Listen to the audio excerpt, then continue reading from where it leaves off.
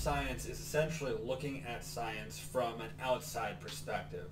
So it's not the exact nature of what is happening when we do science, sort of the science itself, but it's really what is science? What is the best way to do science? Why does it work? What qualifies as science?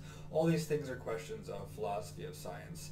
Now there are some questions such as those that come up in bioethics that are sometimes referred to as philosophy of science, sometimes not. For our intents and purposes, we're going to include them. These questions of what to do with the science that we create.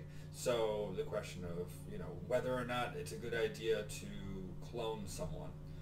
Science determines whether or not it's possible. Philosophy of science determines whether or not it's a good idea.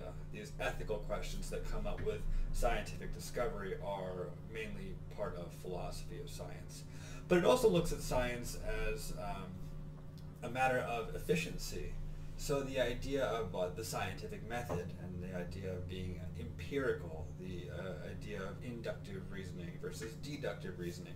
These are all things that really got hashed out by philosophers before they were really useful to scientists.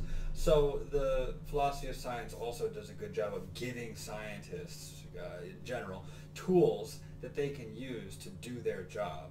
So really, when we think about philosophy of science, we're thinking of this outside entity, these things that are useful to science, but are not science themselves.